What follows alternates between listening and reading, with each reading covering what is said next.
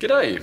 In today's video I'm replacing the thermal paste on a Galax 2060 Super. Now, a little bit of a guessing game on what needs to be done here, but we will figure it out.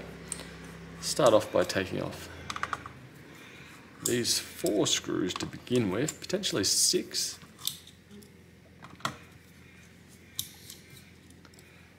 So, no, not quite wanting to leave there. We'll proceed with these other 2 as well. There we go. And I reckon a slight twist. No. I'm not sure if it's stuck on by the thermal paste, the thermal pads, or an extra screw. Looking at it, we should be probably leaving. Wow, there we go. Look at that level of thermal paste. Not sure if that's factory. That is a whopper of amount. Now if I disconnect over here, where someone has already attempted to disconnect, hold that down, wiggle, push that back down. Look at that. You said how much thermal paste should you have? I would say that's too much right there.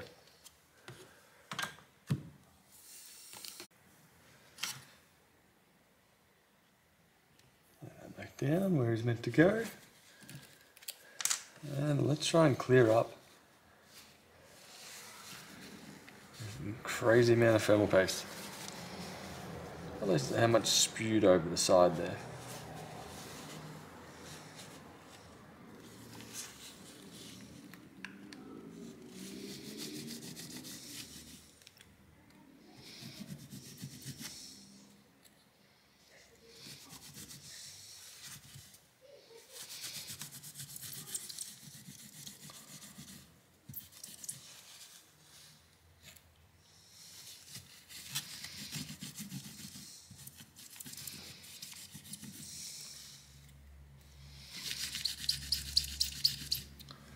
There we go, now we're starting to look okay.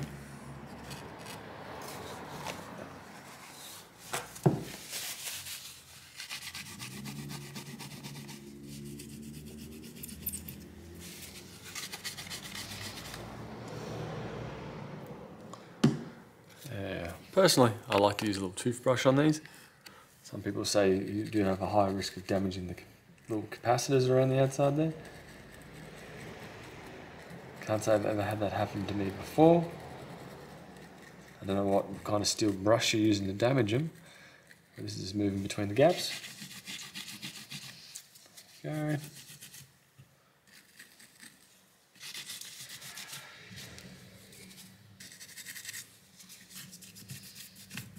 we go.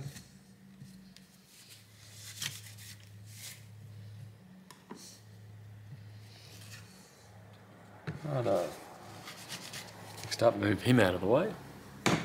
Grab this cooler and look at that thermal paste. It is thick and chunky like tomato paste. It wipes up pretty easily. There we go.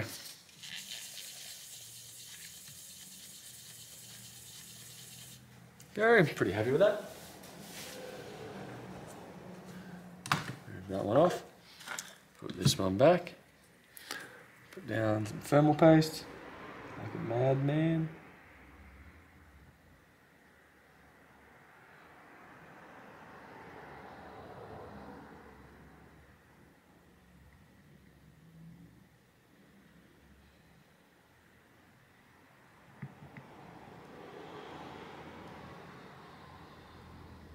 Stuff is coming out very chunky.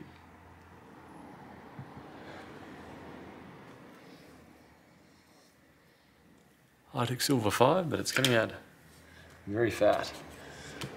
Now, some may say you should squeeze it, smear it around, prepare it. No need for that, it's fine.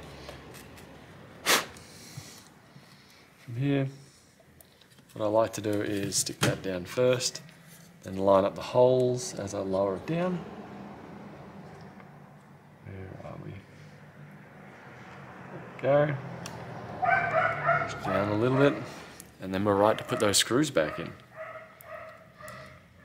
I'm going to reconnect the fan in just a second. We should be okay just loosely connecting this up. Just going to do that so it stays. Fold it over.